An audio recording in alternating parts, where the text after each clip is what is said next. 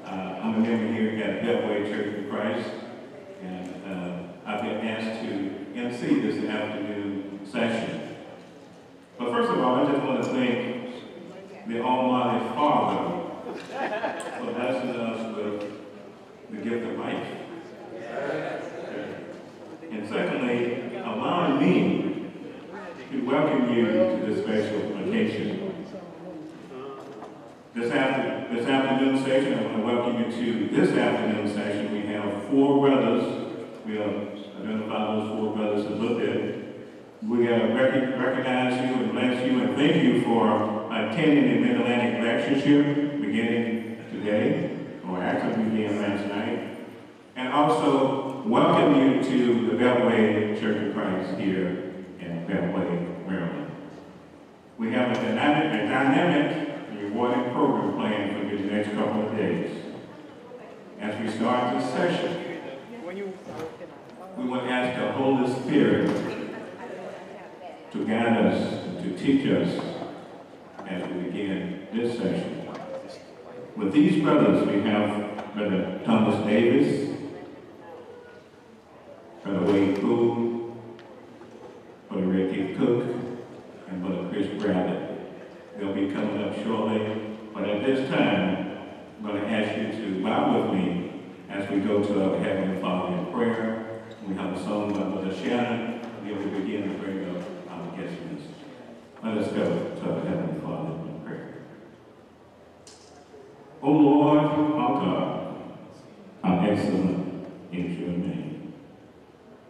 Your name is above every name on all the earth. Father, we enter into your gates with thanksgiving and your courts with praise. We thank you, Father, for allowing everyone to come out today to support and attend the 2023 Atlantic Lectureship. It's a time, Father, where we all come together, all the congregation, brothers and sisters come together as one. And we know, Father, you say this, how good and pleasant it is for brethren to dwell together in unity. We thank you, Father, that you'll allow everyone to be here today, and we pray, Father, for those who are on their way as well, Father. Help us today, Father, to, as we here in the building, to open our hearts so that the Holy Spirit can lead and guide and direct us today. Help us, dear Father, to be doers of your word and not just hearers only. We pray, Father, that you will crown the heads of Brother Poole, Brother Thomas Davis, Brother Ricky Cook, Brother Chris Brown. Crown their heads, Father, today with the knowledge and wisdom and all spiritual understanding, so they may be able to boldly bring the word to each of us today. We ask you, Father, now to forgive us of any sins that we may have committed, knowingly or unknowingly, Father. And Father, we pray that you would give us the opportunity and time to repent of those sins as well. We pray all the brothers and sisters that are sick and shut in that will love to be with us today, but Father, they cannot. We pray, Father, that you will bless them and be with them as we continue our program. Be with everyone today, continue to bless each and every one of us today. It's in Jesus Christ's name we pray. Amen.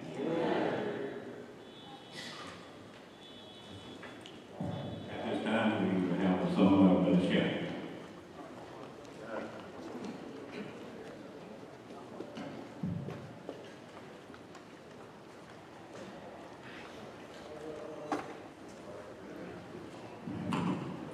Good afternoon, everybody. Afternoon. It's good to see you all today. That means you got one more gift of the day. Amen. So we're gonna try to raise our blood pressure. Everybody took their blood pressure medicine this morning, right? Amen. We're gonna try to raise our blood pressure that we can praise to the Lord. We're gonna sing, "I'll live in glory." Yes, I'll live in glory. All right. For those who go up that book, it's hymn number 315. All right, church. I'm not sure. Hey, Lee, you got that on the screen yet? I don't want to sing by myself. This ain't solo. They know it up there. They know it. Yeah, buddy. All right, good person. All right, church. While they getting that together, let us together lift our voices. I'd like to stay here longer than magnify day.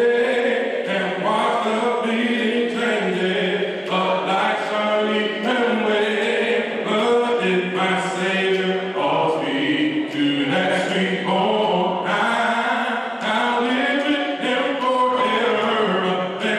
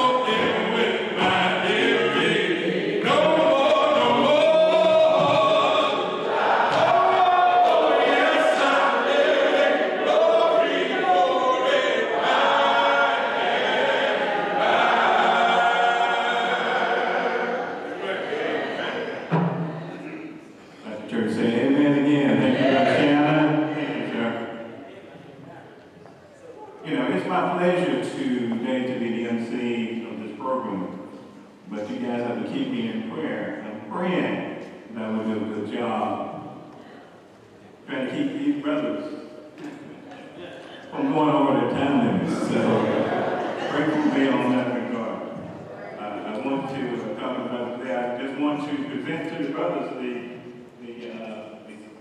sequence of events as they prepare to present themselves. So we're going to use the color code a little bit today. When the brothers see the yellow sign or card, that means you have 5 minutes. Again, yellow, 5 minutes. So now when the brothers, I'll be the timekeeper today as well. So when the brothers see the red, okay, that means the brothers have 2 minutes. That means you have 2 minutes. So I'll just flash. I can bring it up or I can show it. Either one, we'll just bring it up to the stage. So now, I'll be sitting right here. So when I stand, I won't have a color code card or anything. I'll be standing. So that means time is up. So pray for me. That's why I ask for your prayer, and I'll be able to keep these brothers in check. Thank you for that. So brothers, are we all clear? We're good on the scheme. Okay. So I just want to say this as we begin to bring the brothers up. We thank God for making it possible for us to be here today. He has guided us and He has protected us. He will continue to guide and protect us with the opportunity to worship Him. Now, our subject today is parables and life experiences. Okay? Opportunity, purpose, and principles. Again, parables and life experiences. Opportunity, purpose, and principles. And the brothers will be speaking today on this subject. We all have the scripture. I'll be reading, not the scripture for them, but I'll present to you the scripture that they'll be reading at this time. So as we move into our presentation today, our first speaker today is Brother Wade Poole. Now, I'm going to say this. Brother Poole is from Arkansas. Brother Poole is from Arkansas. And guess what? Yours truly, Brother Andrew Johnson is from Arkansas. So, how good is that for brothers from Arkansas to dwell in the house together today? So Brother Poole has been recently installed as the minister, as most of you know, at East Capitol Street Church of Christ in Washington, D.C. Brother Poole is a native of Fort Smith, Arkansas. His wife, Sister Theola, she's not here, but they have been known for teaching Christian parenting and marriage and family classes on Maryland as well as in the state of Arkansas. Now, Brother Poole mentioned about his credential. I looked at Brother Poole's credential and it was like this long. So last night I was trying to figure out how to narrow it down, but he is a veteran. Okay. He served probably in the United States Air Force, Arkansas National Guard, as well as the Arkansas Reserve. He spent 21 years in the military. He spent 2 tours in the Gulf. That was the Gulf War, Desert Seal, Desert Storm. He was also featured in the September 3rd VA Insider's News for veterans experiences, veterans helping veterans. We want to thank him for helping us veterans. He is married to Sister Theola Poole, who's not with us today. They have 2 adult children. The subject that Brother Poole will be teaching from today is, it's not where you begin, but where you end. It's not where you begin, but where you end. It'll be coming from Matthew chapter 20, verses 1 through 16. At this time, it gives me great pleasure to introduce to you Brother Dr. Wade Poole, members of the East Capitol Street Church of Christ. Thank you.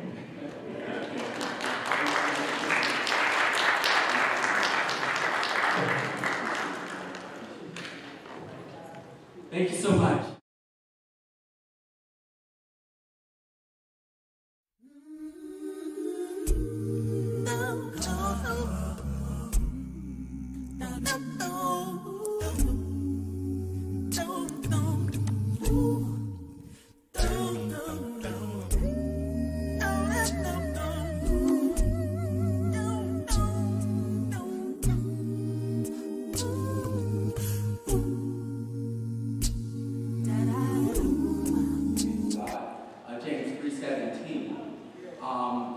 We certainly know that in the embracing of the wisdom of God, we know that the wisdom comes from above, comes from heaven. The Bible says it's first, it's pure, then peace-loving, it's considerate, submissive, full of mercy, good fruit, impartial, and sincere. We're just thankful for the wisdom of God that we are just embracing at the East Capitol Street Church of Christ, and we just desire, and it is our prayer that hopefully that we will impart some of those things to each of you. I know that there's a possibility that we are connected via live stream, and we want to certainly welcome each of those. This afternoon, I will not be long. Of course, when you hear preachers say that, you know, they tend to try to use all the time. I'm not going to be long because on last weekend I was at a youth program out of the state and I lost my voice, so it's starting to try to come back. And so please bear with me in that regard. You heard the scripture text that was assigned to me, rather, comes out of Matthew 20 and verses 1 through 16. This is about the parable of the laborers.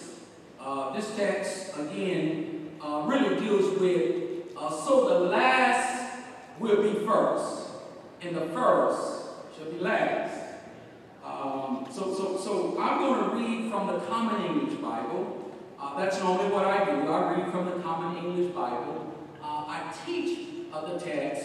I then show how to apply or what is applicable to you in your life. I'm going to start just really at the B part of verse 13 out of Matthew 20. The Bible says, "Friend, I did you no wrong. Didn't I agree to pay you a denarius? Take what belongs to you and go. I want to give to this one who was hired last, or last rather, the same as I give to you. Don't I have the right to do what I want to do with what belongs to me? Or are you resentful because I'm generous? So those who are last will be first, and those who are first will be last." I want to lift this morning just for a real quick moment. I want to live for a subject: the generosity of God, His fairness, our finish, and then His favor. The generosity of God, the fairness, our finish, and His favor. To give you context here with the gospel according to Matthew, one of the primary purposes here is to demonstrate that Christ is the King, the Messiah of Israel, and to emphasize how Christ is our example even today of the fulfillment of all promises of God. So from Christ's flight to Jerusalem, to the scene at the cross, Matthew paints this vivid portrayal of Christ's rejection. And we see that Matthew records from Jerusalem ministry to his crucifixion one of the kingly promises. So the last will be first, and the first shall be last. In other words, the Bible is saying there is equality, there is equity, there is favor in the kingdom. Amen? Listen, Matthew likens the kingdom of heaven to a landowner who went out early that morning to hire workers like you and I in the vineyard. See, what we see here is that in the story, the laborers presume God as being unfair, partial to some workers over others. See, in believing that there is partiality with God, they were wrong because showing partiality is sin. James 2:9. See, since God cannot sin, what we see here is that we are unable to be, he is rather unable to be impartial. We see the Hebrew writer in 6:10 says, God is not unrighteous to forgive your works of labor, of love. He knows your work in the vineyard. Listen, God is not only there, but he notices the generosity of God, his equity in the kingdom. Equity is the state of being equal. It establishes the status, your rights and opportunities in the kingdom of God. See, from the pulpit to the pew, what we see here, that God is still fair. God, because of his generosity, we have the opportunity to be treated one like the other with God. God pays everyone a fair wage for their work. In other words, every child of God is treated the same. Every child of God must work out their own soul salvation. Philippians 2:12. Because of God's generosity, everyone in the kingdom of God has the opportunity to inherit eternal life. Luke 18:18. Get this in your spirit. Everyone receives the same reward. The psalmist says, God is fair and just. He corrects those misdirected. He sends them to the right direction. If you're on your journey, you're having problems, seek the wisdom from above. Seek God, because God knows that he's fair. Weeks ago, many of you have seen the Supreme Court decision over in Judiciary Square in Washington, D.C.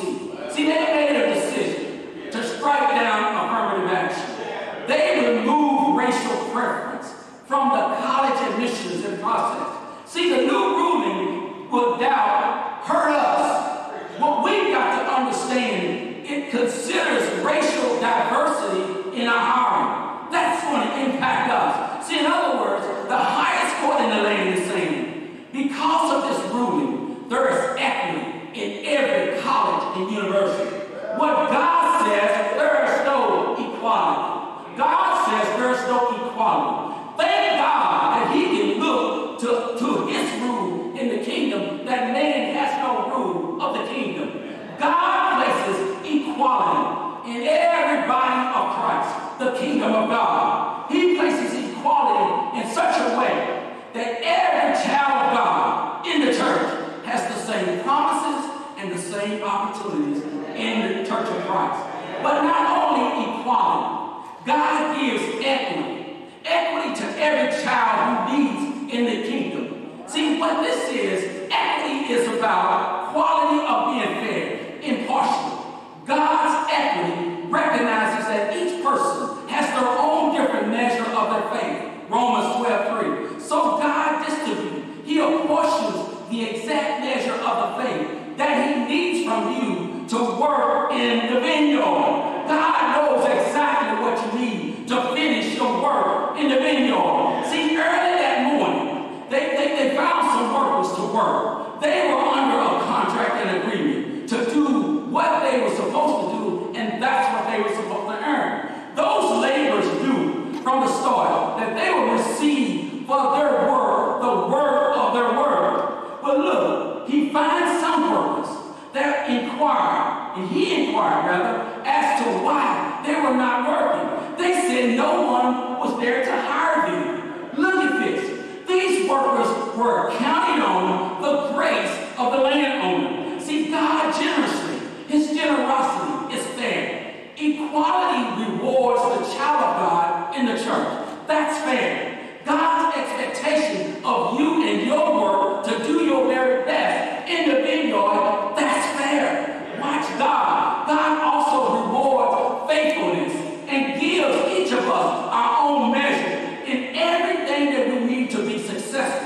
church. That's equity. Watch this. James says your faith without works is dead. James 2:26. God reward your faith and your work. Next, let's look at your finish. God is concerned that we finish our race. In a spiritual race, you are going to encounter all of these difficult things on your journey. You need to keep running. Don't give up. If you fall, you get right up. Repentance and prayer restores you back. Paul reminds Timothy, if we endure, we will also reign with him. 2 Timothy 2:12. What about the Hebrew writer? For you need endurance, so that after you have God's will, you will receive what was promised. Hebrews 10:36. Then the Hebrew writer says, let us run with patience the race God has set before us. Hebrews 12:1 and 2. See, like the landowner, he's persistent in getting workers to come in the church.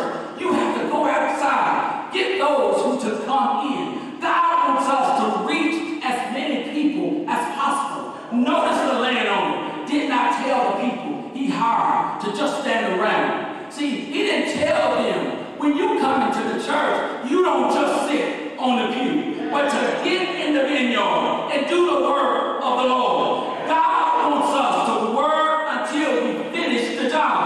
God rewards each of us when we finish, but God is not like men. See, there is what is called a photo finish.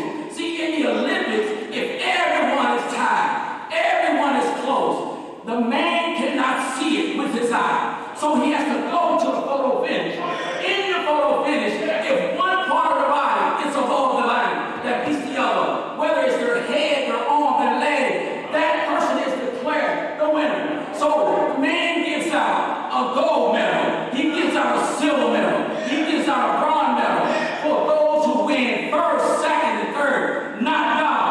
God's generosity says, I want a blanket winner. So a blanket winner, this comes from horse racing. When the horse racing starts, then they get to the backstretch of their journey. And once they get to the backstretch, they get to the end. If they come close, the announcer said, that's a blanket finish. Well, what are we saying about a blanket finish? A blanket finish is, it's like with a horse racing, that when they finish and their noses are so close that they are so rude, you can't see. The announcer said, if they're so close, you have to place a blanket over them.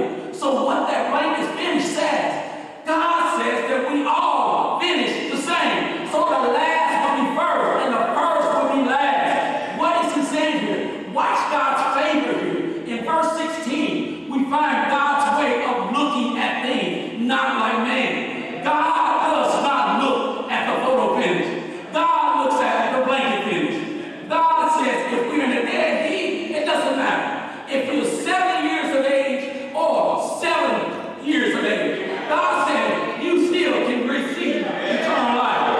Watch God, even down the backstretch, the generosity of God, the righteousness of God. God can give us all eternal life. Don't think that you deserve a greater reward in heaven for all of the work that you do.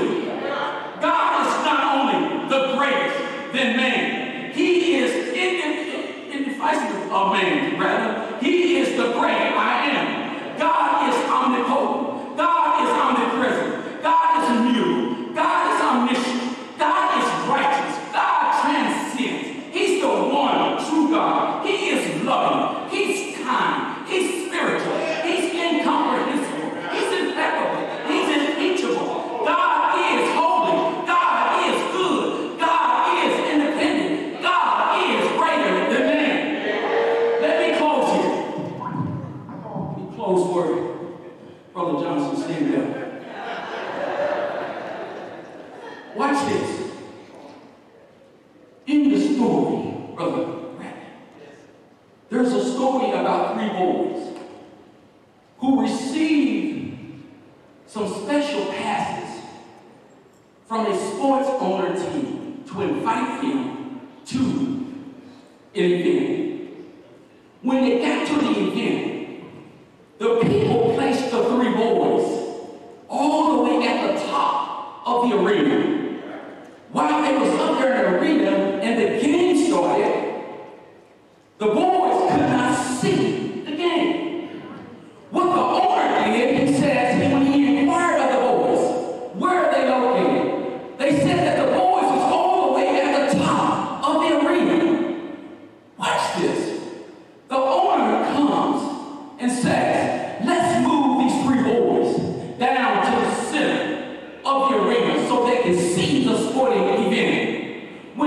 set the boys down. One was 6 foot tall. One was 5 foot tall. One was 4 foot tall. When they set them in the middle, and when the game started, the people started standing up and cheering. The one who was 6 foot tall was enjoying the game. The one who was 5 foot tall, he was looking around trying to see the game. The one who was 4 foot tall, he couldn't see the game at all. Watch this. The owner comes. He says to the 4 foot tall boy, he says, come here. I got to take you to my skybox. He puts him in the skybox where the boy could see everything in the arena. He could see the game. Then the boy turns around. He's invited to eat dinner. There's dinner in the skybox. What I'm trying to tell you, that the boy enjoyed his snacks. What God does when He gives equality, rather, He puts them in the arena where you can do your work in the vineyard. Then He looks at equity. If you can't see get something done, He's going to place you where you can see. He'll bring you down from the high part. Look, then He'll come and with the owner, and the owner can take you up to the skybox. God can ascend. He can take you and ascend. When you finish your course, finish your race, He's going to take you to the right hand of God where you're seeing. What happens here, what we see, is by the grace and mercy of God. God says, look at what Paul says, rather, over in Ephesians 2, in verse 4 and 5. He says, but God, being rich in mercy, because of your great love in which you love us, even when you were dead in your trespasses, He made us alive together again. The Bible says, by grace you have been saved. Thank you, Lord. God bless you.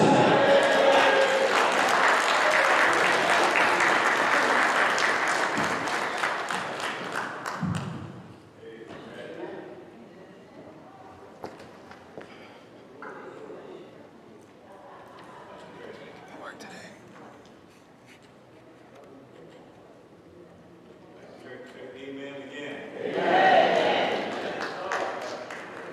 Thank you, Brother Bowles. Thank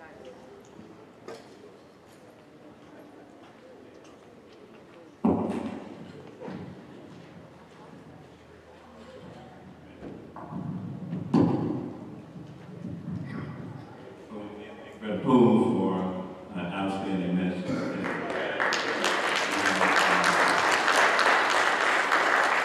In his message, he said, God is generous in His gift of salvation and eternal life. It's available to anyone who believes and trusts in Him. God gives us unearned, unwarranted grace and mercy that we do not deserve. He said that Jesus said, the last will be first, and the first will be last. Thank you, Brother Poole, for that message. We're going to go into our second presenter, Minister Thomas Davis.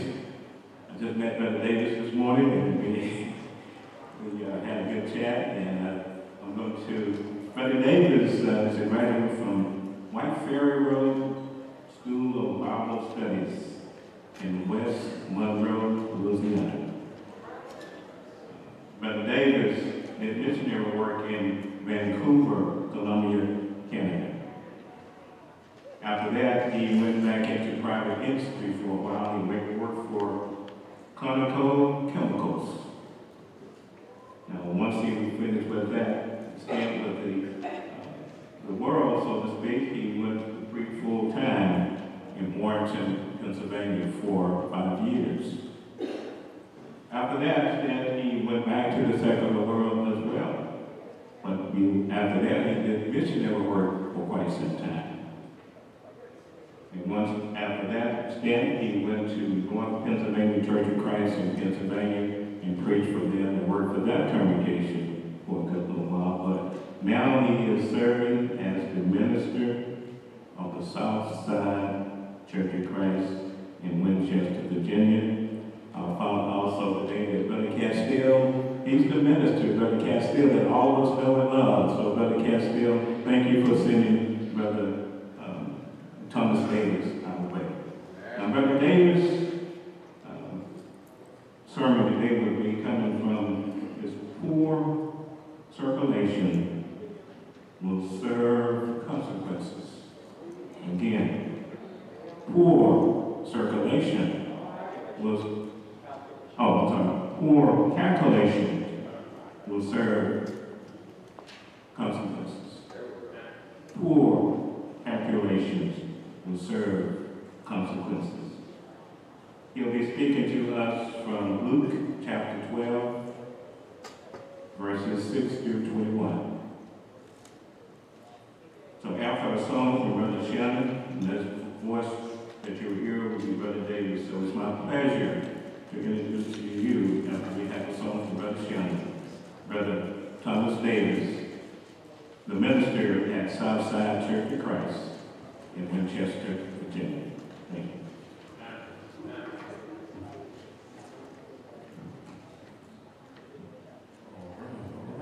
All right, church. AV, you can bring up for me. We're going to sing an oldie but goodie, A Beautiful Life. Y'all know that song?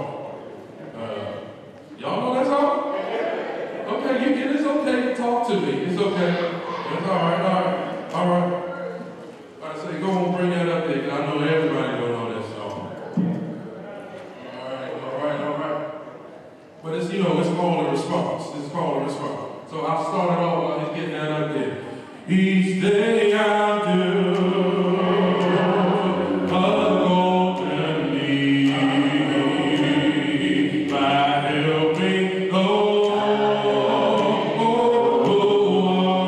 He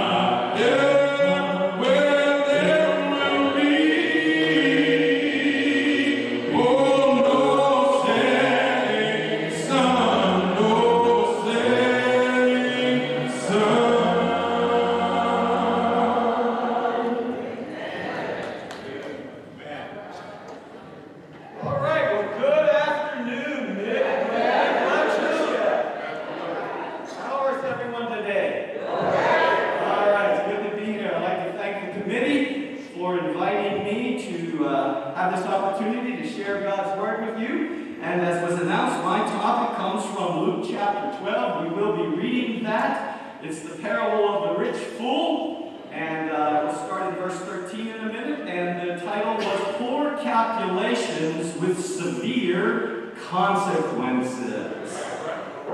Very interesting. So, by way of introduction, I want to begin by sharing this with you. It was the year 1928, and a group of the most successful financiers met at the Edgewood Beach Hotel in Chicago. The following were present: the president of the largest steel company, the greatest wheat speculator, the president of the New York Stock Exchange, a member of the President of the United States Cabinet, the greatest stock investor at that time on Wall Street, and the President of the Bank of International Settlements, and the head of the world's greatest Swedish industrial monopoly. Collectively, these business tycoons and financiers had more wealth than the U.S. Treasury at that time. And the newspapers and magazines of that day, church, were saying, we should follow after these people. Young people, these are your examples and models. Strive to be like them. Well, within the next 25 years, this is what happened to those wealthy people. The president of the largest independent steel company, Charles Schwab, died broke. The president, the greatest wheat speculator, Arthur Cutten, he lost his fortune and died suddenly of a heart attack. The president of the New York Stock Exchange, Richard Whitney, was in prison. The member of the president's cabinet, Albert Fall, was pardoned from prison so that he could go home and die. The Wall Street investor, Jesse Livermore, committed suicide. The president of the Bank of the International Settlements, Leon Fraser, committed suicide. The Swiss industrialist, Ivar Kruger, also committed suicide. These men had spent their entire lives calculating and scheming to amass great fortunes, but in the end they found no joy, no happiness, only sorrow and despair. There were only terrible and severe consequences for a life filled from calculating how to amass wealth. And so that brings me to my parable, Luke chapter 12. Please turn there in your Bibles, in your devices, and read along with me. But first, let me give you some context. Jesus is speaking before a crowd of thousands of people, the first verse of this chapter says, and he is rudely interrupted by a young man who complains to Jesus that his older brother is not dividing the family inheritance equitably, and is not treating his younger brother fairly in the wealth to be distributed. So read with me, beginning at Luke chapter 12, verse 13. And someone in the crowd said to him, "Teacher, tell my brother to divide the family inheritance with me." And he said to them, "Man, who appointed me a judge or arbitrator over you?" And Jesus said to them, "Beware and be on your guard against every form of greed. For not even when one has an abundance does his life consist of his possessions." And he told them a parable, saying, "The land of a certain rich man was very productive. And he began reasoning to himself, saying, 'What shall I do, since I have no place to store my crops?' And he said, 'This is what I will do. I will tear down my barns and build larger ones, and there I will store all my grain and my goods. And I will say to my soul, soul, you have many goods laid up for many years to come. Take your ease, eat, drink, and be merry. But God said to him, you fool, this very night your soul is required of you, and now who will own what you have prepared? And this is the point. Jesus ends and says, so is the man who lays up treasure for himself and is not rich towards God. The brother realized that Jesus was a man of great significance in Israel. He had traveled around for many years and he was saying wonderful things and great crowds followed him, and he realized that he must have great influence. So he interrupts him in his talk about spiritual things and says, I need your help. My brother isn't treating me properly regarding our wealth. And Jesus doesn't allow, says, what? I'm not here to do that. You have your own judges and arbitrators in Israel that will handle these civil matters. Jesus did not come to become entangled in the civil matters of the nation and of the people. He came to lead humanities to salvation. But Jesus uses this interruption, brothers and sisters, to teach a great lesson against an insidious disease of our human heart. That disease is greed. Greed in every form. This particular heart disease causes us to be so preoccupied with material possessions that we are blind to our great spiritual need and our need for God. We live in a country, do we not, and a society where everything is measured by how much you have. Success is measured in terms of possessions and wealth. The more expensive the car, the bigger the house, the more exotic the vacation, the more jewelry worn, the fancier the clothes, the wealthier you are perceived to be. But the teachings of Jesus about wealth and materialism are countercultural. He says material possessions are not what we should focus on. Jesus' point of the story is that chasing wealth and accumulating materialistic things has terrible eternal consequences. However, chasing after God and amassing spiritual wealth has amazing eternal benefits. It should be noted that it's a serious matter to be called a fool by God.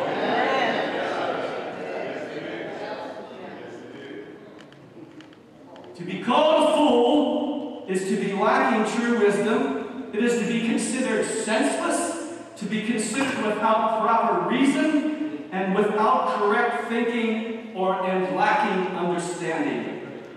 So why does God call this man a fool? Well, for the remaining time, whatever I have, and can I use Brother Poole's time if I need it? Since he didn't take it all, I'm going to share with you 4 reasons God called this man a fool. Reason number 1, he's called a fool by God because he failed to give God glory for his abundant harvest. There's an Old Testament verse back in Deuteronomy chapter 8 where God tells Moses to say, when these people come in the land, give them this warning. And these are the words. Otherwise, with regards to their wealth that they accumulate. And God says, otherwise, you may say in your heart, my power and the strength of my hand made me this wealth. But you shall remember the Lord your God, for it is He who is giving you power to make wealth. Amen. No doubt, the rich farmer worked hard. He plowed, he broke up the soil, he planted, he waited patiently, and now his hard efforts paid off. The harvest was, as we would say, a bumper crop. It was bigger than he even imagined. And yet, in the parable, there is not one mention, or even the slightest little hint, that the man recognized that all of these crops and the subsequent wealth that comes from it was from the hand of God. If you listen closely to when I read that, there were 11 times in the story that the man said, I or my.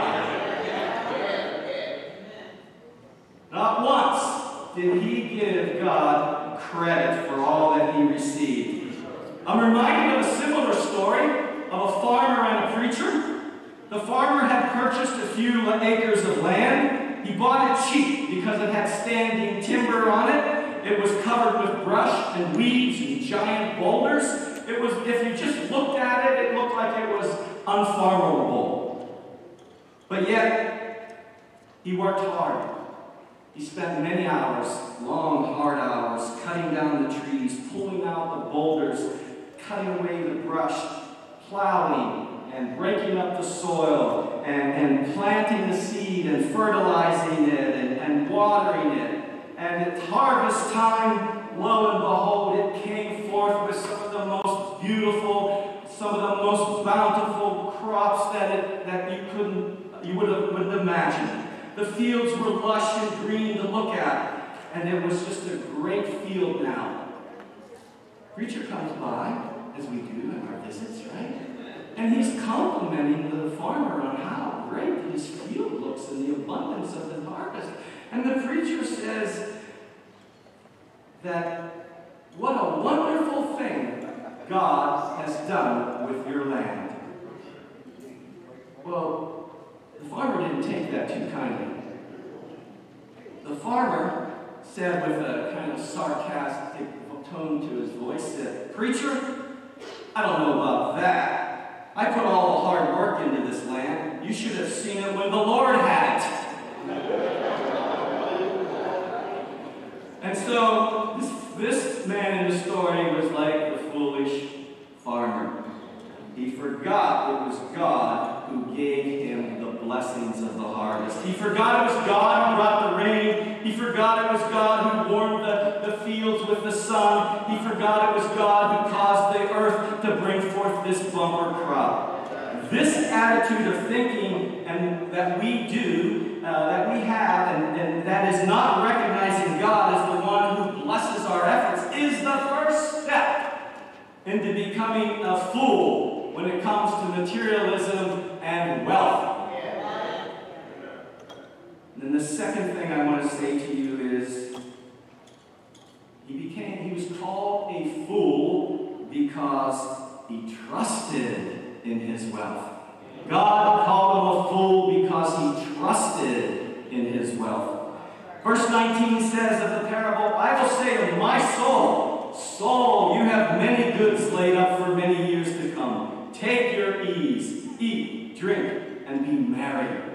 Oh, the man was congratulating himself, was he not? Patting himself on the back, right? Because he was now wealthy with what he had. He could spend many years in retirement. He could live off of his accumulated wealth. He could travel. He could buy that shore home now, right? Why, he could even spend winters in Florida, right?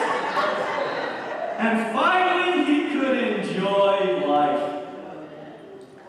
He trusts in his wealth to keep him secure and content for the rest of his life, and he's not trusting in God for his security and his contentment. You know, God is not against our possessions. He only warns us not to trust in them. He only warns us not to trust in them, church, because wealth is deceptive. Wealth is fleeting. Wealth can be here one day and gone tomorrow. How many of you a couple years ago, opened up your retirement account and it was nothing in there? Right? One day, the day before you opened it up and there was something in there, and then the big crash came in, and the next day, it's gone. But who do we trust? Do we trust our IRAs and our 401ks? Or do we trust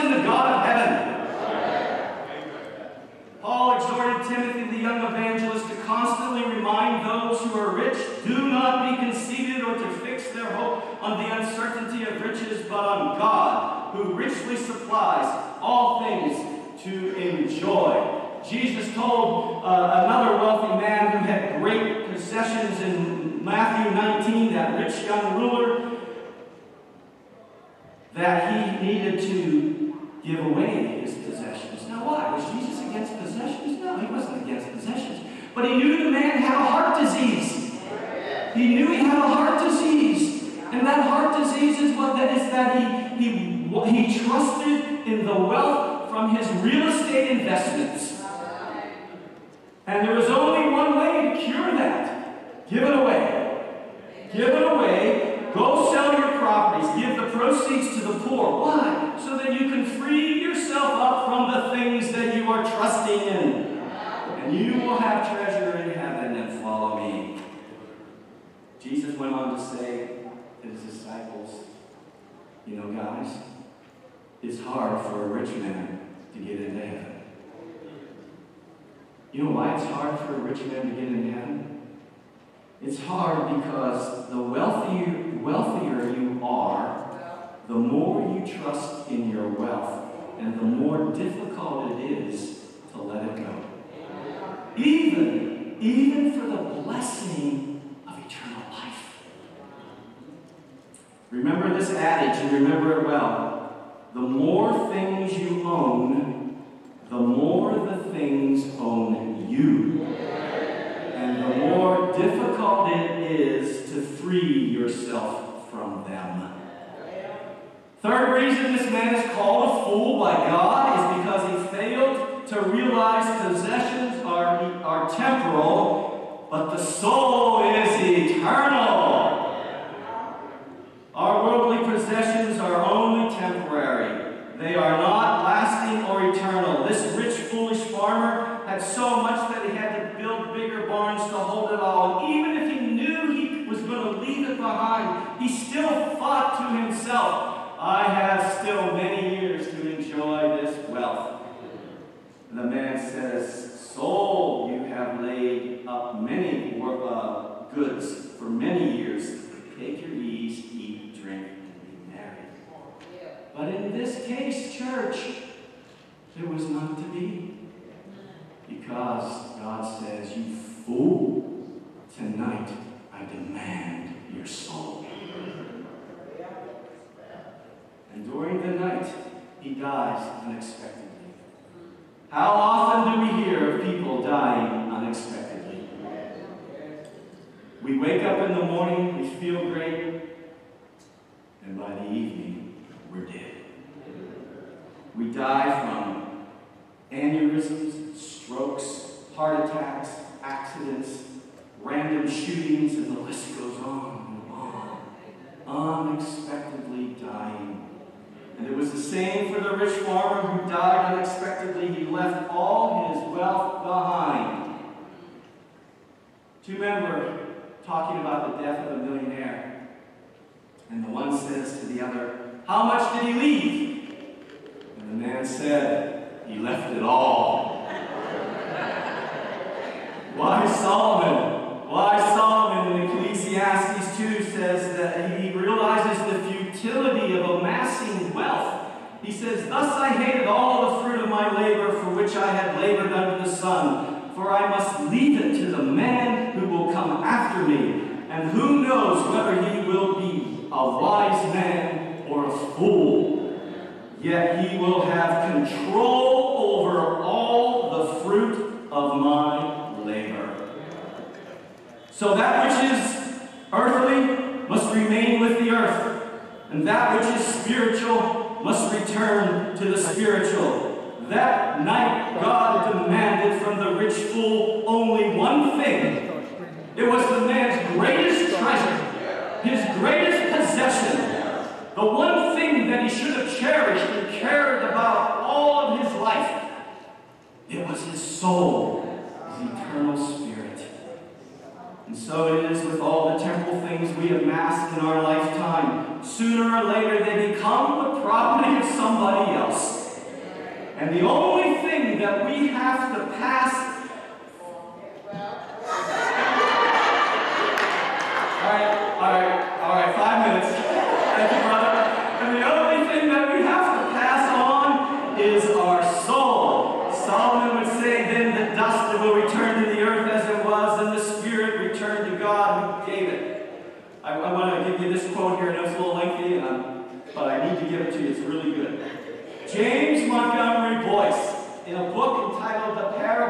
Jesus says, everything you have one day must be left behind. It is yours now to use or abuse, but one day it will be taken from you, and you will stand naked before him who is your maker.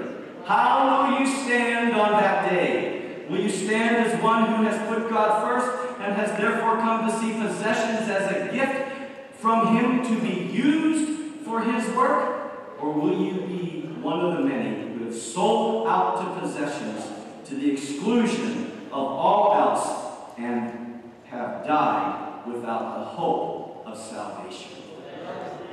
Fourth reason this man's called a fool is because he was not rich towards God. The eternal spiritual truth of the parable is verse 21. So is the man who lays up treasure for himself and is not rich towards God. So is the foolish man. The rich farmer had all the wealth that he thought he would need, and there was not one hint of using it to help those who had needs. He didn't use it for the poor. He didn't use it as a temple contribution. He used it only for himself. I will take my ease, and I will eat, and I will drink, and I will be merry. We all remember Jesus' profound words, do not lay up for yourselves treasures upon earth, where moth and rust destroy, and where thieves break in and steal. But lay up for yourselves treasure in heaven, for neither moth nor rust destroys, and where thieves do not break in or steal. For where your treasure is, there will your heart be also. Paul took those words and expanded upon them and said in 1 Timothy 6, instruct them to do good, to be rich in good works, to be generous and ready to share, storing up for themselves the treasure of a good foundation for the future, so that they may take hold of that which is life indeed. As I conclude, do not be like the foolish farmer who spent all his time and energy laying up temple treasures for the world and had no regard for the welfare of his eternal everlasting soul. Remember these four things, beloved of God. Remember, give God the glory for your wealth and possessions. Remember, trust God in all things and do not trust in your wealth. Remember, your soul is eternal and your possessions are temporal. Remember, be rich towards God, not rich towards yourself. Dear Christian friends, find ways to invest your wealth in heaven. Use your money and your possessions for the benefit of others, and you will be storing up eternal treasures of great blessings and rewards. For on the day that God demands your soul, there will be a treasure of spiritual wealth waiting for you in the bank vaults with your name on it. God bless all of you. Thank you so much.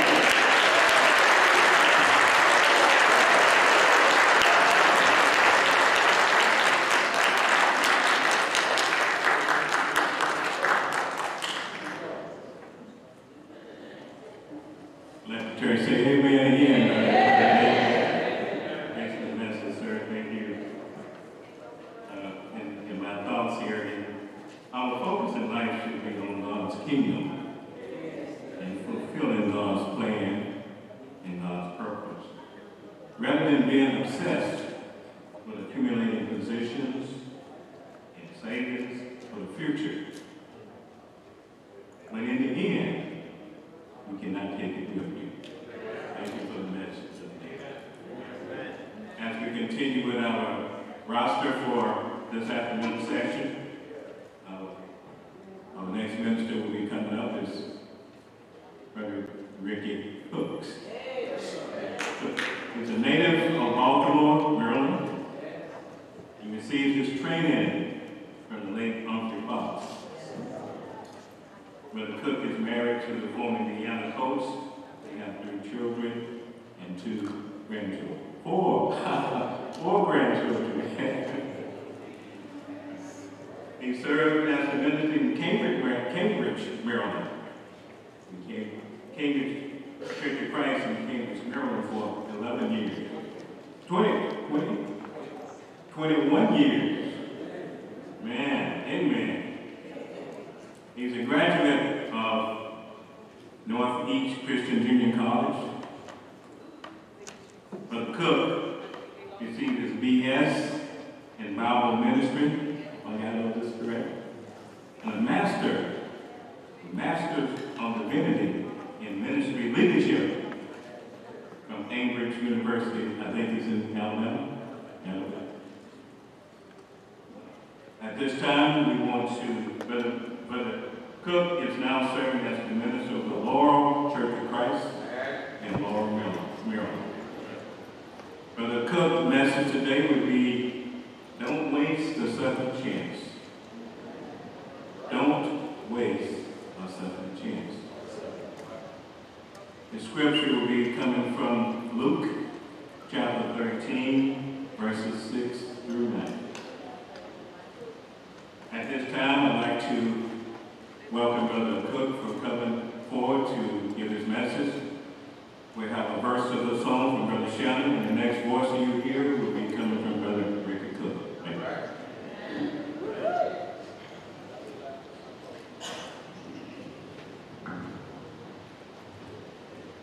All right, church. You all been edifying so far? Yeah. Oh, can we all stand for this next hymn? We're going to have a little fun. We're going to have a little fun in our division, but we're going to make it unified. Everybody know that part they're singing? We're going to have our sopranos, altos, tenors, back. We're going to separate it just a little bit. But we're going to sound good together, though, all right? All right, sopranos, if you can follow me. Lord, I want to be a Christian in my heart. Lord, I want to be a Christian in my heart. Lord, I want to be a Christian in my heart. Lord, I want to be a Christian in my heart. Come on, soprano. Come on.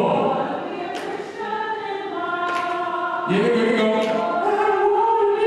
I want to be a Christian in my heart. Lord, I want to be a Christian in my heart. Lord, I want to be a Christian. Oh, Baptized, here you go. Only you can motivate me in my heart. Only you can motivate me in my heart. Only you can motivate me in my heart. Only you can motivate me. One more time, I'll tell you. Only you can motivate me in my heart. Only you can motivate me in my heart. Come on, sing.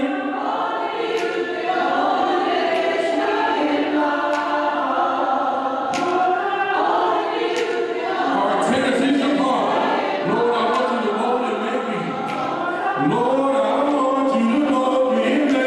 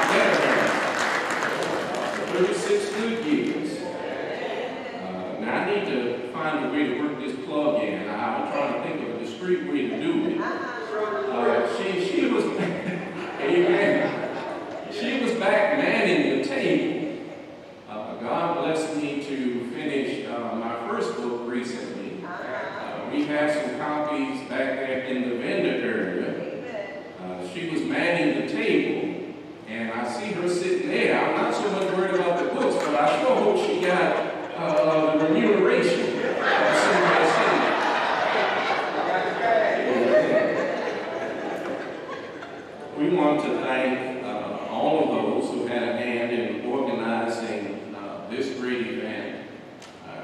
sister say on last evening that being at this lectureship is like being at a family reunion. I said, I'm going to make one amendment to that. It's not like a family reunion. It is a family reunion.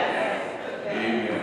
Amen. We want to direct your attention to Luke chapter 13.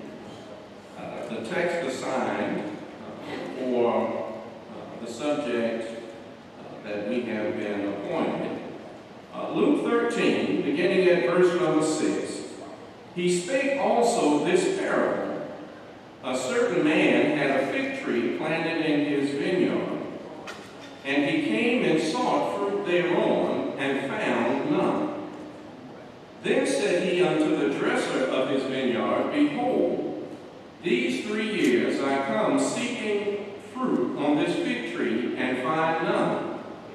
Cut it down, why cumbereth it the ground? And he answering said unto him, Lord, let it alone this year also, till I shall dig about it and dung it.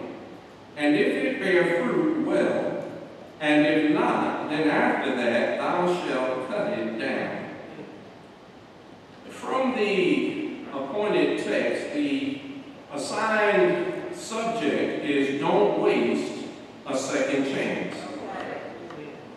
And as we consider the text that we have before us here in Luke chapter 13, the term second chance in our common vernacular refers to the opportunity to try again or to rectify a mistake or failure from the past. It can also refer to the forgiveness or leniency given to someone who has made a mistake or committed a wrongdoing.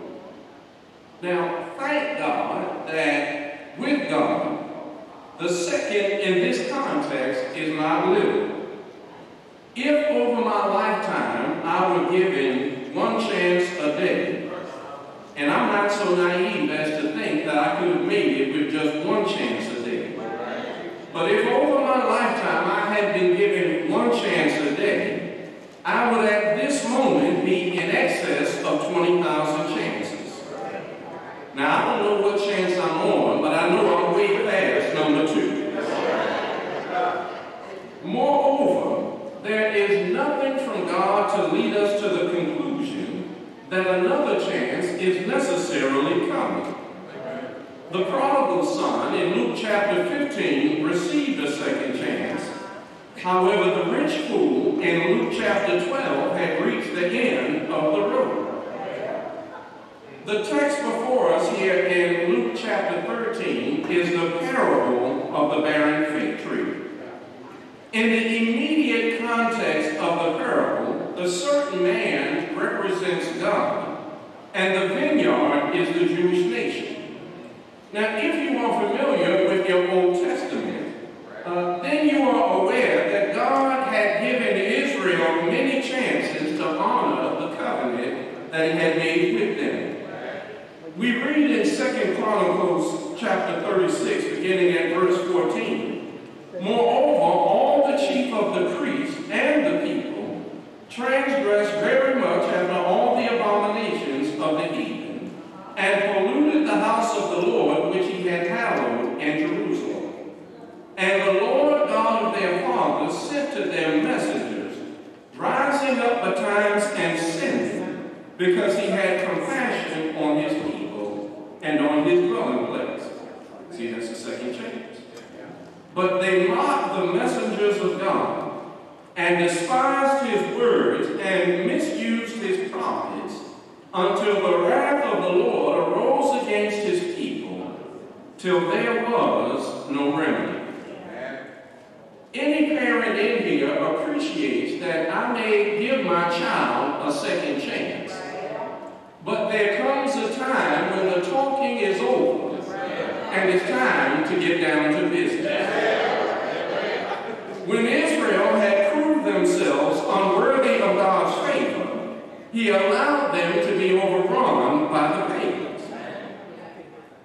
God had said to Israel, or maybe if you come from the old school, you know your parents give you that look. You sitting in worship service and they kind enough to let you sit away from them. You know, I came up in that school where you sat next to your parents in worship service. But every now and then they let you sit with somebody else. But you know, Mama would look over there and see you not following along with worship service, and then she'd give you that look. Now that look meant you on your second chance. Now that look had varying degrees. Now, if she got up and headed to the back and did like this, that meant you were out of chance. And I'm through talking. Well, God had reached the point with Israel where he was through talking and they were out of chance. But this parable is profitable to us, not in being critical analysts of the shortcomings and errors of Israel. It profits us when we examine ourselves to see if we are in the same case as were they. Now, allow me to be technical for a moment, even though I'm not a gardener, farmer, or keeper of a vineyard. The leaves on fig trees appear first, and the mature figs come later in the summer. But it is common for tiny figs to appear with the leaves. These are edible, and gathered and sold in the marketplaces. You recall in Mark chapter 11, verse 13, that Jesus cursed the fig tree for having no fruit, even though it wasn't technically the season for figs. Jesus would have reasonably expected that there would have been some tiny figs, even though it was not the season for the more robust or mature figs, because there were some leaves on the tree. Now, the point in all of this is that God expects his creation to bear fruit. If we go all the way back to the beginning in the creation account, God created the world on the fruit-bearing principle. In Genesis chapter 1, verses 11 and 12, God said, "Let the earth bring forth grass, the herb yielding seed, and the fruit tree yielding fruit after his kind, whose seed is in itself upon the earth," and it was so. And the earth brought forth grass, and the herb yielding seed after his kind, and the tree yielding fruit, whose seed was in itself after his kind, and God saw that it was good. But watch this. The principle is not restricted to just plants. In Genesis chapter 1 and verse 21, "And God created great whales, and every living creature that moveth, which the waters brought forth abundantly after their kind, and every winged fowl after his kind. And God saw that it was good. And God blessed them, saying, Be fruitful, and multiply, and fill the waters in the seas, and let fowl multiply in the earth." And again, there's the principle of bearing fruit. But watch this. It doesn't stop with just plants and animals. It extends to humanity. Again in Genesis chapter 1, verse 27, "So God created man in his own image. In the image of God created he him." And in our world of gender confusion, I want to stress this next phrase. Male and female created he them. Now, that's the book, and we don't apologize for what God did. Male and female created he them, and God blessed them, male and female. And God said unto them, Be fruitful and multiply, and replenish the earth and subdue it, and have dominion over the fish of the sea, and over the fowl of the air, and over every living thing that moveth upon the earth. But now watch this. The principle is not restricted to the physical creation. It extends even to the church. In John 15, verse 8, Jesus says, "Herein is my Father glorified, that you bear much fruit. So shall ye be my disciples." Now, I've known them to have Bible classes and debate the whole Bible class whether when Jesus was talking about bearing fruit as his disciple, whether that meant the bearing fruit, reproducing as a child of God. Well, I would submit to you, I don't know how you do one without doing the other. I don't know how you reproduce as a child of God if you don't bear the first thing in the list of the fruit of the Spirit. I think Paul said the fruit of the Spirit is love. I don't know how you reproduce as a Christian in the absence of love. Well, let's turn it around the other way. What if I'm bearing the fruit of the Spirit? Well, again, the first thing in the fruit of the Spirit is love. And I don't know how it could be said that you love somebody if you sit next to them at work for 20, 25 years, live next door to them 10, 15 years, see them every time you go to the market, but you never open your mouth and tell them anything about King Jesus. They come to your funeral and it's news to them that you even went to church in the first place. I don't know by what definition of love that could be called love. To do one is to do the other. But the primary consideration for us is, am I a tree that is bearing leaves but no fruit? Do I come to worship on Sunday and maybe to Bible class on Wednesday, but that's all I'm doing? I have leaves but no fruit. Maybe in this post-COVID, and I don't know how post-COVID we are, but maybe in this post-COVID world, I'm even coming back to in-person worship.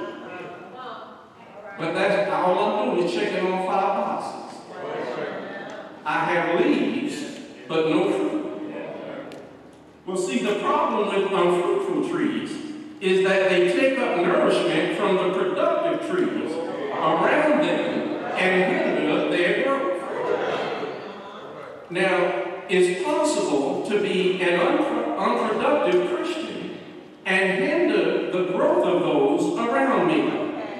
But watch what Jesus says, John 15, verse 2.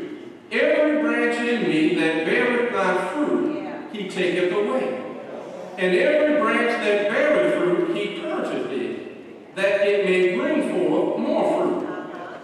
We often wonder why people leave the church.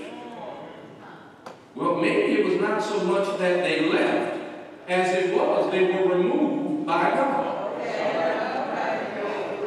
And as Joe Brown used to say, you look better gone.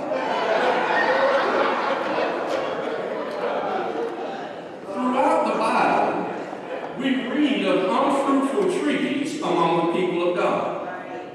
There was Korah, Dathan, and Abiram in the days of Moses. There were Hymenaeus and Alexander at Ephesus.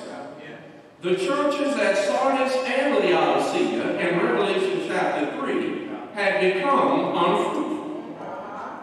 I submit to you that when you see a member that is opposed to evangelism, outreach, and personal work, you have found an unfruitful tree. When you see a member that is busy sowing the seed of discord rather than the seed of the gospel, you have found an unfruitful tree.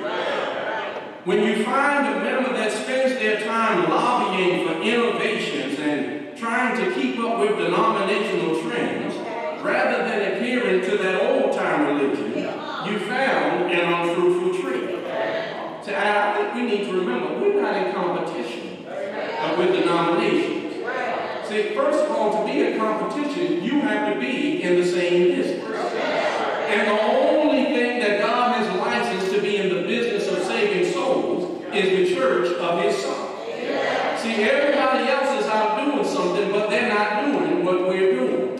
Salvation is only in Christ Jesus. So we ought not start doing what they're doing because we're not in the business that they're in. See, some of them are just in the business of entertaining folks. Now, I'm not mad at you if you want to start an entertainment business, but you ought not run that business on Sundays under the banner of worshiping God in spirit and in truth. We ought not call it the Church of Christ, but we're really into entertaining people. That wasn't really part of what they asked me to do with me.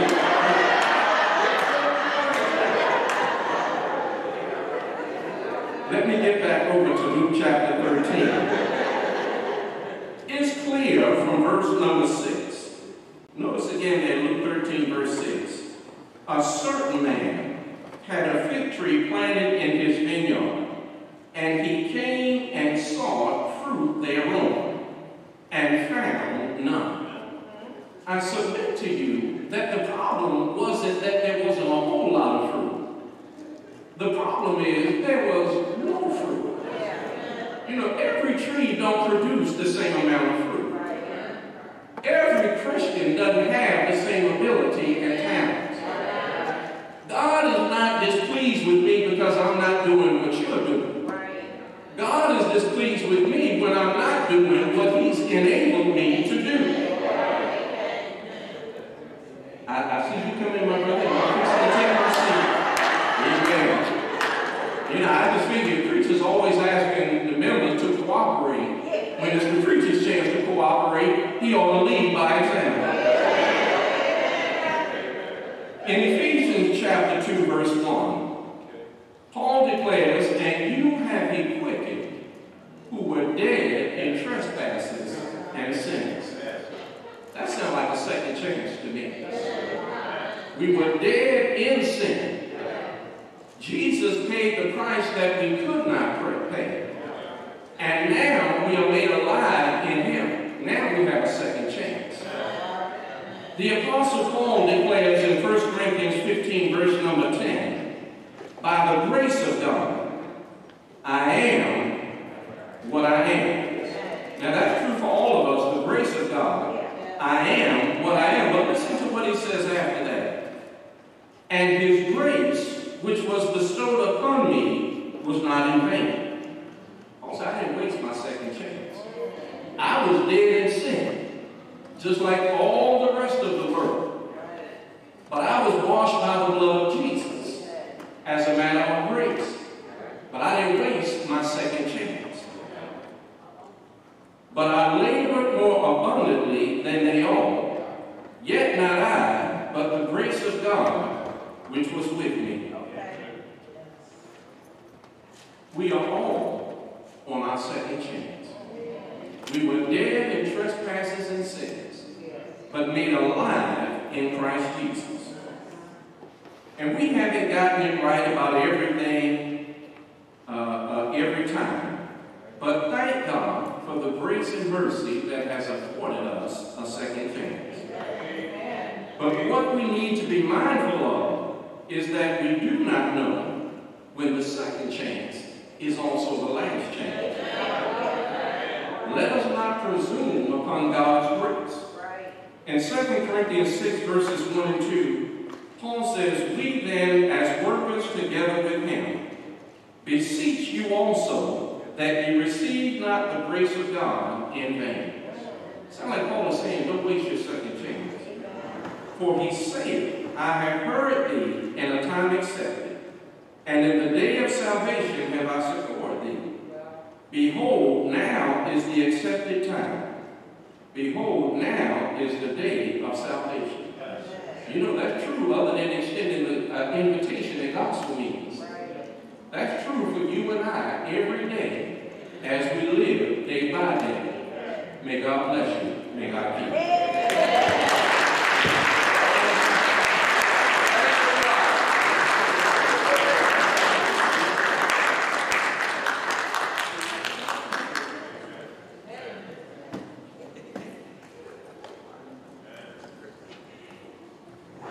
Let the church say amen.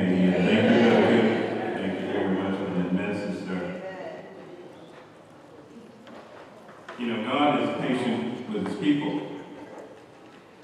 There will come a time God will no longer exercise His patience with us, but instead deal according to the wrath towards the unfaithful and unfruitful. His patience is granted to us the time to bear fruit. His patience in granting us time. He is patient in granting us time to bear fruit. But we don't know how much time we have left. Amen. Thank you, Brother Cook, for that wonderful message.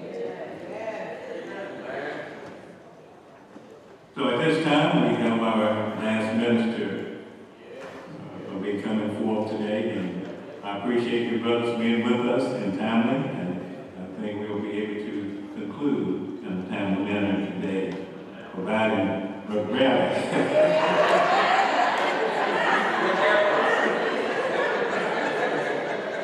We'll keep him in check. We'll do the best we can. Let me just give you a few thoughts on Brother Bradley. Correct me if I've got thoughts wrong. Brother Bradley, Christopher A. Bradley, after graduating from high school, he chose to begin his life by serving the United States Army. He served there for 6 years. He served in Germany, Fort Bragg, home of the 82nd Airborne Division in North Carolina. He also served in Desert Shield and Desert Storm. Thank you for your service, sir. After serving his country, he was baptized and became a servant of God. He married Sister Keisha Allen, and they have 4 children. Okay. Brother Bradley served as a general minister in at the Camden Church of Christ, that's in New Jersey. Right? He also served as assistant minister at the North Clinton Church of Christ in New Jersey. He attended Cairn University, which was the Philadelphia Bible University, and now he's attending the Sunset Bible Institute at this current time. Brother Bradley is currently the present minister at the 13th Street Church of Christ in Washington, D.C. Now, Brother Bradley's subject today is when God sets the table, and when God sets the table. The scripture will be coming from Luke chapter 14, verses 15 through 24. At this time, it's my pleasure to welcome Brother Bradley to come forward, but the next voice you will hear will be Brother Bradley after we have a song from Brother Shannon. Thank you.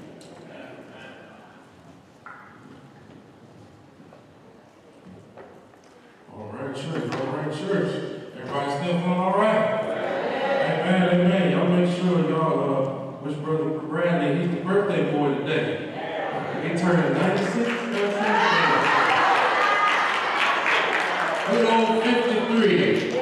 Right, going into 53. But we're gonna keep on going. We're gonna make this pulpit warm up here for him today.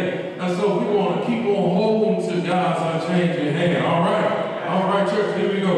Time is finished with practice shine. Oh, you know that not the birth of the next day. Oh, to build the walls of lazy burn. No, if you just go to God's unchanging hand. Everybody just hold to Him. Hold on to God. Yeah.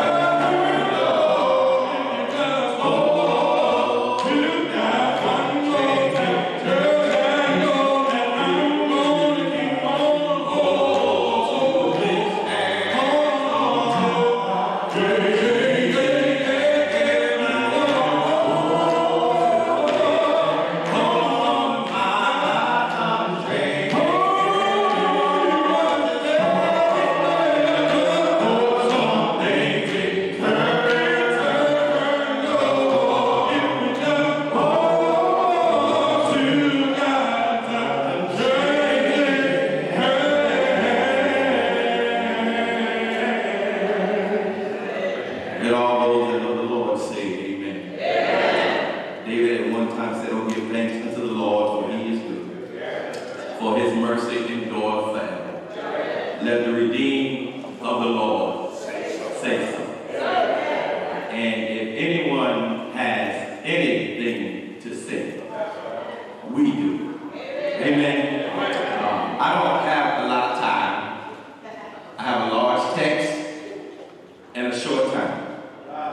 If you will meet me in Luke 14, and while you're turning and pressing there, I want to thank the steering committee and the Atlantic Lectureship of Christ for not only hosting, but the steering committee for the invitation to brag on an awesome God. I want to thank my loving wife who took some time to hang with her boo today. Amen.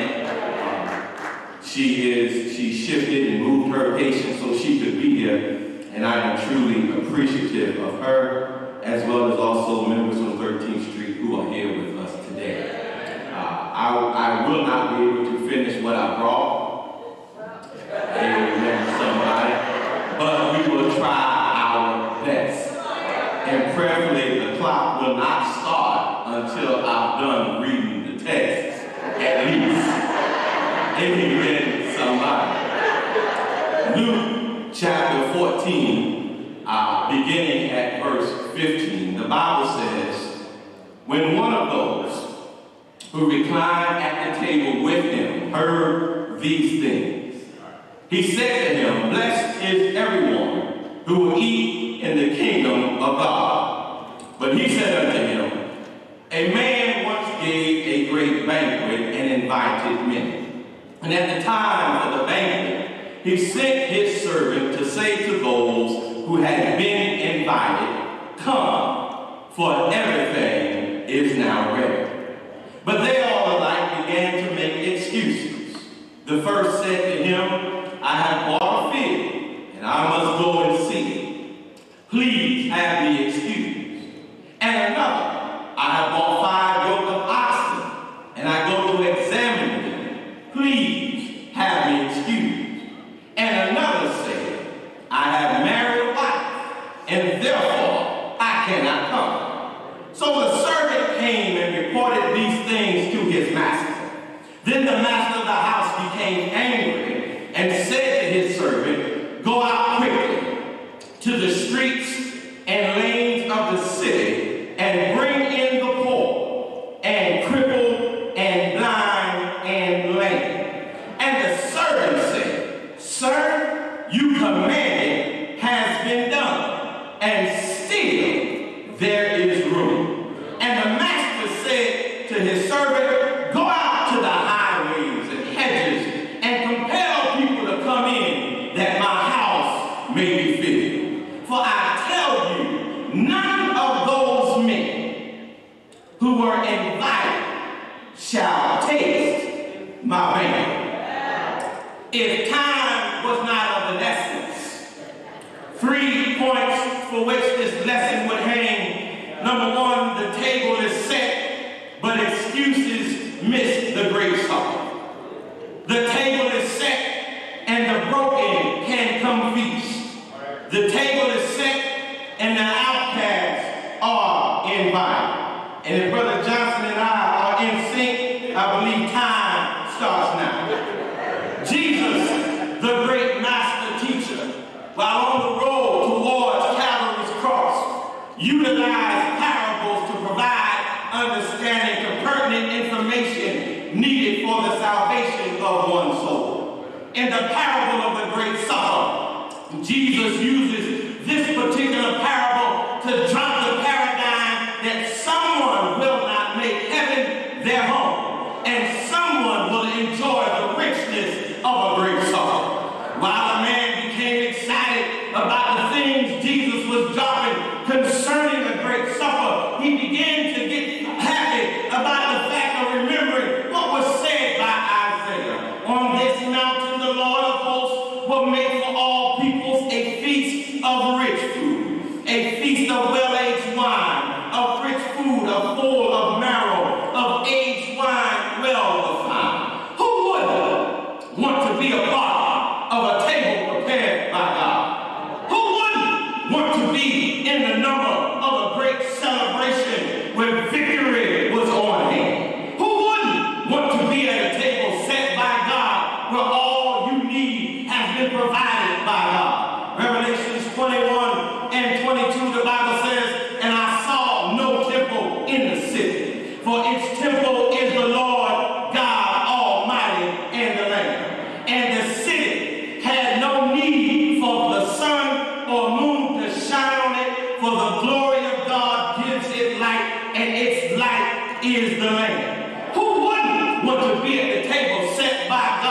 where the service is impeccable? Who wouldn't want to sit at the table set by God where the main entree is the glory of God? Who wouldn't want to sit at the table set by God where the items that's on the menu are no more pain, no more sorrow, no more heartache, no more emotional trauma, no more burdens to bear, no more crosses to carry, no more rivers to cross. Who wouldn't want to sit at that table where God is going to have every day be just like Sunday? Who wouldn't want to sit at that table where the attire is to be clothed in the crown of righteousness and a robe that is sparkling white? Who wouldn't want to sit at the table where God is going to sit in eternity and we could shout, Hosanna, Hosanna, blessed be the God of our Lord.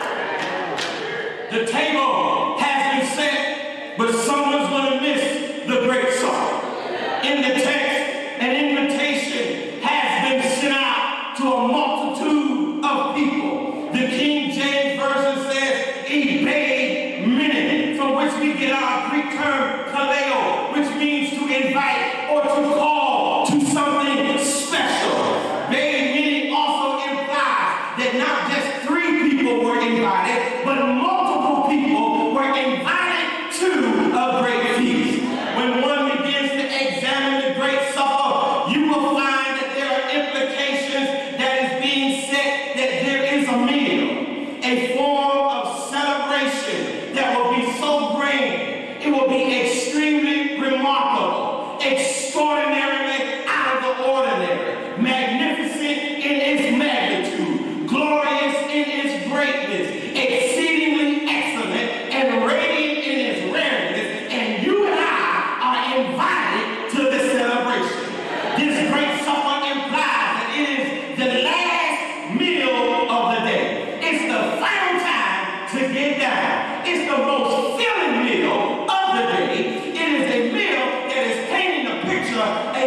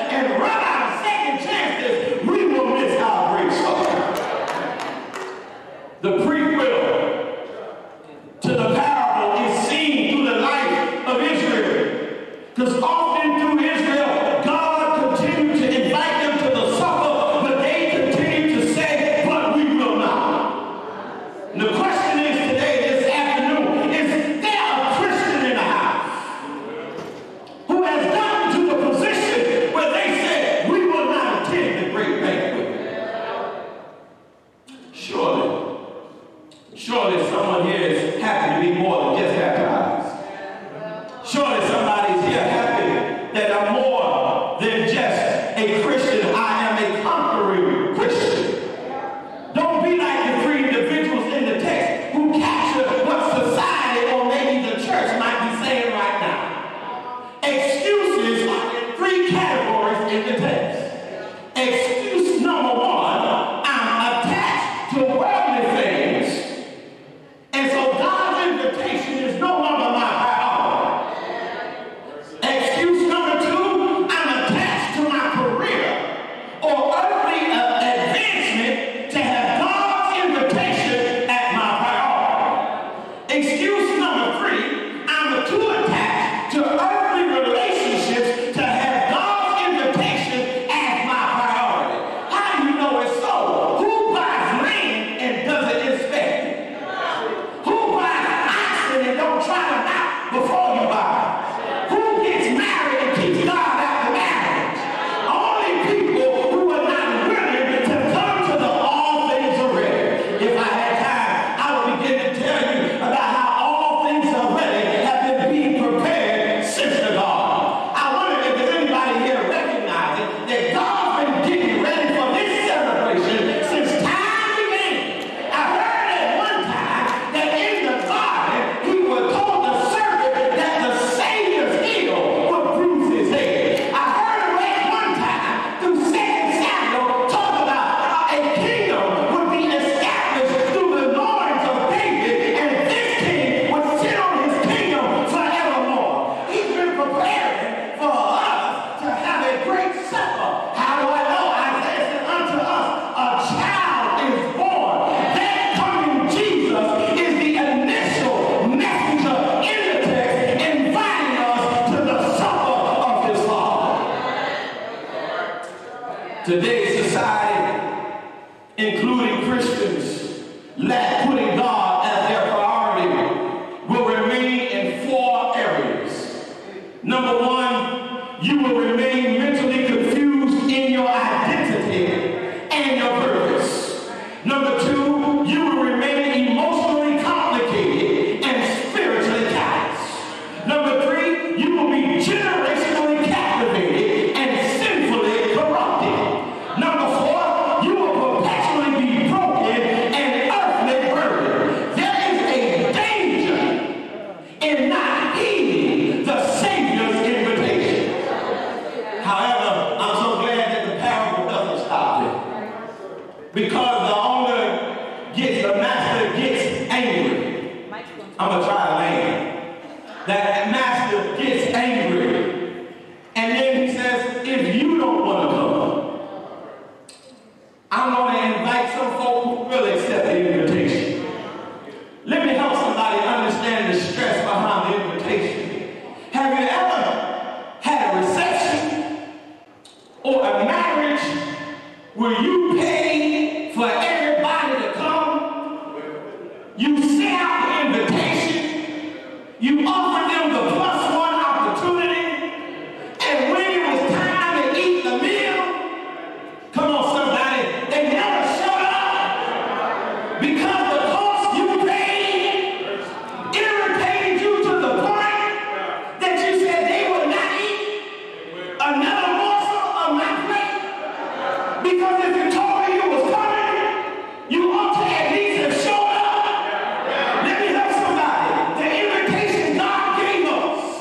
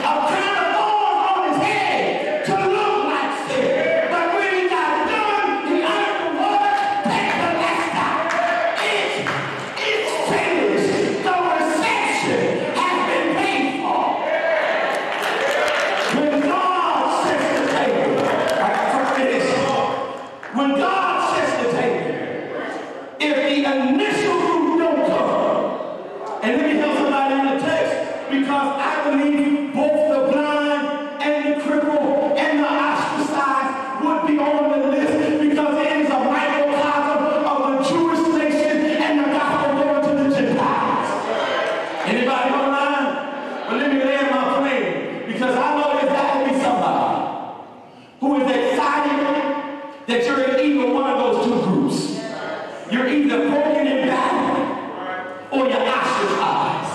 I ain't got time to unpack the text, but the first part of the text talks about the lame and the crippled that are in the streets. These are the folk who are inside the wall of Jerusalem who are connected to Jews, but because Jews often believe sin was connected to disease, they were left out. Y'all know there's some Christians in this church right now who feel left out by other Christians. And God is telling you, come on to the supper. Don't worry about it. Then there are folk in the highways, in the street, that are Gentiles, who are not born Jewish, who are on the outside of the kingdom, but the message came to us. Anybody glad God invited you? Anybody glad God invited you to this supper? Because at his table, I heard there's nothing but joy. At his table, I heard there's nothing but peace. At his table, there's nothing but love. At his table, there's nothing but forgiveness. At his table, there's nothing but unity. At his table, there's amazing grace. At his table, it is the love that can lift you out of all your misery, but you just gotta accept invitation. Now the challenge is, church, will you accept the invitation? And some of us have initially accepted the invitation by saying yes to Jesus. But we've allowed COVID, life, our jobs, our status on Facebook, our ability to TikTok. I know y'all crazy. Y'all might not know what this is, but trust me, your folks and you know.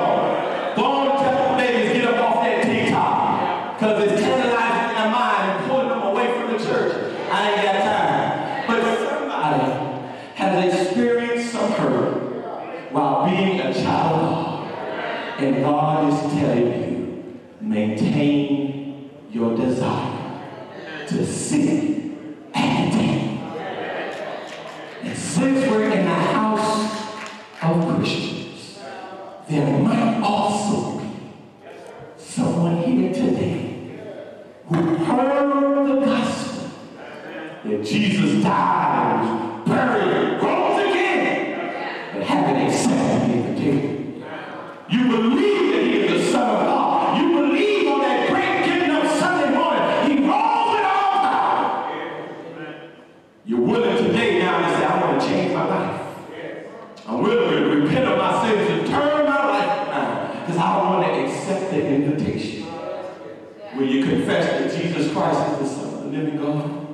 Will you make it known to man and the people in this building today and in your life forevermore that Jesus rose with all power? And then be baptized in the watery grave of baptism, that you can seal your invitation.